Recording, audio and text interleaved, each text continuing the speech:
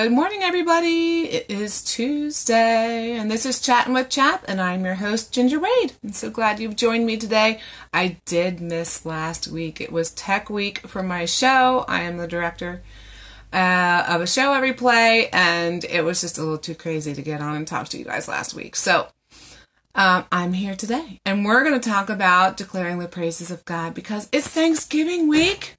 Wow, it's Tuesday of Thanksgiving week, so that means in 2 short days we're going to be celebrating a day of Thanksgiving. It's good to be thankful all throughout the year, but we're going to talk about that a little bit. My little tip I'm going to give you today with homeschooling is if you feel like you need a little bit of extra guidance or a little bit of fresh ideas, we have a course called Homeschool University.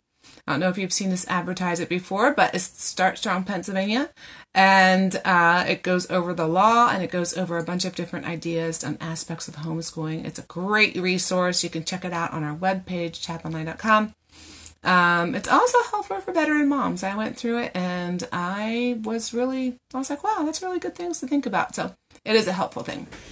Anyway, let's jump right into our topic at hand, which is Thanksgiving. Woo! I hope your turkeys are defrosting, because if they're not already, you're going to have a hard time getting them ready in time. So, so many ways we can be thankful and things we can do with our kids here, but I'm going to talk about our hearts today. So I'm going to start by reading 1 Peter 2, verse 9, and I think I need my readers, so I'm going to put those on to read this. So I'm going to read this to you, 1 Peter chapter 2, verse 9. But you are a chosen race, a royal priesthood, a holy nation, God's own people, in order that you may proclaim the mighty acts of him who called you out of darkness into his marvelous light. Proclaim his mighty acts, or declare the praises of God. So here's a thought. In my head, maybe not in yours, but in my head, I think America's off the rails a little bit.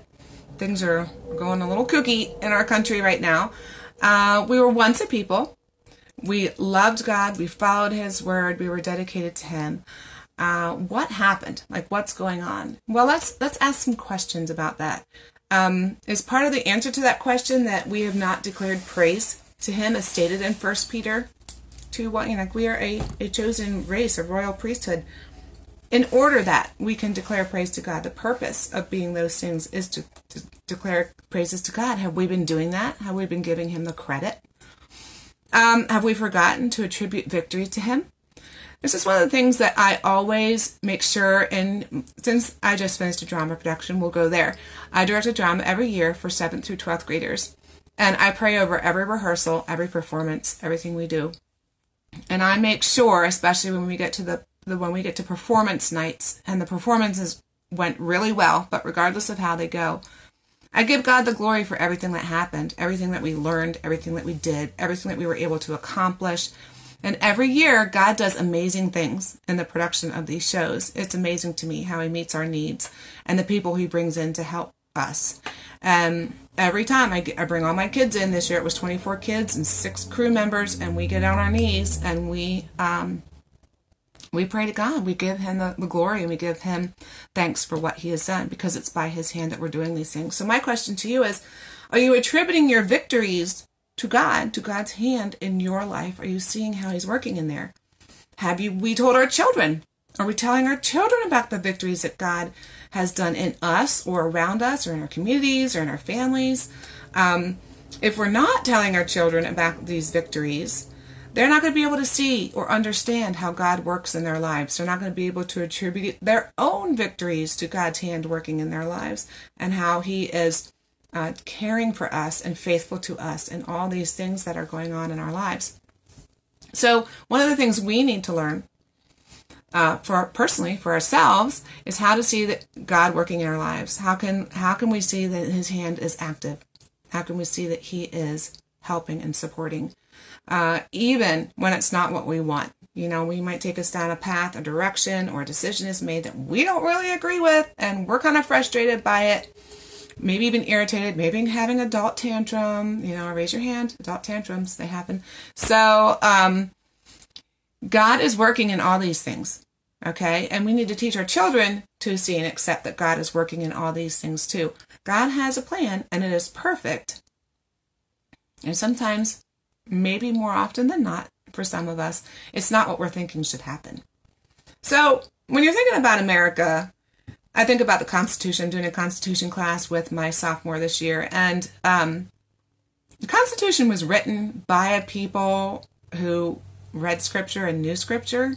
Many people believed in God. Not all of them, but many of them did. It was written for people who also were of the same mind. They were a godly people. So written by a godly people for a godly people. Our Constitution and the way our country runs, our government, it only works for people who are willing to govern themselves, to yield themselves to God, and to see God's sovereign hand in all things, and to follow the truth of the Bible and the things that are in the Bible that are good and healthy for the way of us to live, right? Those are the instructions that are in Scripture that we are given, okay? So that's the way our country was set up. If we're not functioning that way, if that's not the people that we are, our government doesn't work. Are we seeing that? That's what we're seeing right now. So this week, we're in Thanksgiving, and of course you guys are reading Thanksgiving books to your kids and doing wonderful history lessons. Yes, thank God for Squanto, Massasoit, the Wampanoags, all the Native Americans who were there, who helped the Pilgrims, who helped them survive. They helped them. Thank God for them, because without them, we would not have lived. Thank God for them. That is God's gift to us. That happened because God gave us that gift. So give him praise for that, and have your kids, it's their Thanksgiving song or something out there, some kind of praise thing to God for what God did in our history. But also, don't forget to praise God for things in your life, things that are going on specifically for you or for your children, for your family, for your church. Give credit where credit is due. Okay? Give God the glory. Declare God's praises. So the more often you are acknowledging his hand in your daily life, it's going to be easier for you to see it. So if you're looking for it, you'll see it. It'll be easier for you to see it more often, even in little tiny things. And I think God is actually doing things and moving mountains that we aren't even aware of. And we may become aware of them later, but at least right now we're not aware of them. Praise God for that. Give him thanks for that. Stuff that you don't even know that he has spared you from or saved you from. So there's so many things I think that we just don't even know. And speak about it to your children. Make sure that they see it so that they're able to recognize things in their own lives and to be thankful and grateful in their hearts too. So remind yourself and your kids that as believers in Jesus, you are, let me read them again, you are a chosen race. You are a royal priesthood. You are a holy nation. You are God's own people. Why? Why? Because we are these things, we are to declare God's praises, or other versions say proclaim the mighty acts of him. We are those things in order to give God glory. Okay, that is the purpose. So parents, see the hand of God in your homeschool. Even in the tiniest, seemingly insignificant stuff that's happening in your homeschool, this tiny little progress. Give God praise. The tiny little change, the tiny little bit of character growth that you see in your children, it's a reason to glorify God. There's millions of reasons to glorify God, right? So when we are looking for reasons to glorify God, we will not be looking for things to criticize, right? So if we're looking for the good stuff, we're looking for even stuff that we may not call good, but they're opportunities for growth. We can praise God for those opportunities. If we are looking for ways to praise God, we're not going to be looking for ways to criticize others. And that's going to be healthy for our relationships. It's going to be healthy for our mental well-being, right?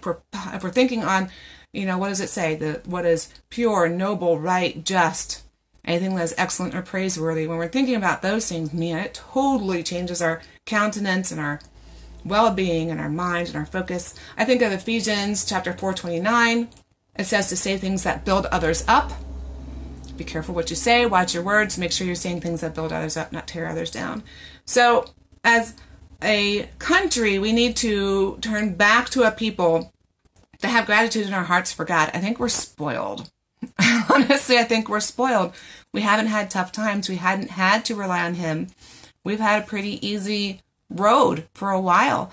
And I think that gratitude is slipping away. I think that's so important to teach your children to have hearts of gratitude. And this is the perfect week to be teaching about it, but keep doing it. Keep doing it throughout the year. I pray that you have a wonderful Thanksgiving. I hope that it is a time of joyous thanksgiving and gratitude, whoever you're with, if it's family or friends, neighbors, whoever it is that you welcome around your table or wherever it is that you go. Take that gratitude with you. Take the joy. Take a helpful hand. Be thankful for the day. Be thankful for the country. Be thankful for your family. Be thankful for your homeschool. So many things. And I think if we work on our hearts to become more grateful, gratitude-filled hearts that are willing to say thank you, it's going to change the world, honestly. Grateful hearts are happy hearts, right? Didn't VeggieTales sing that? A thankful heart is a happy heart, right?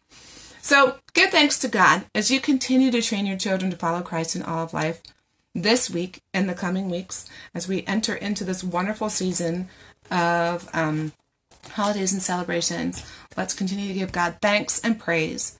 Thank you so much for joining me today. I will be back next week. I will be doing Q&A. I know my Q&A is really late because of what happened with my show, but I will be doing Q&A next week. So if any questions that come up between now and then, please send them in to me and I will answer them next week. But I'm so glad that you joined me today. Have a great Thanksgiving, praising and thanking God for what He's doing in your life. So thanks for joining me today, and we'll see you again next week. Bye now.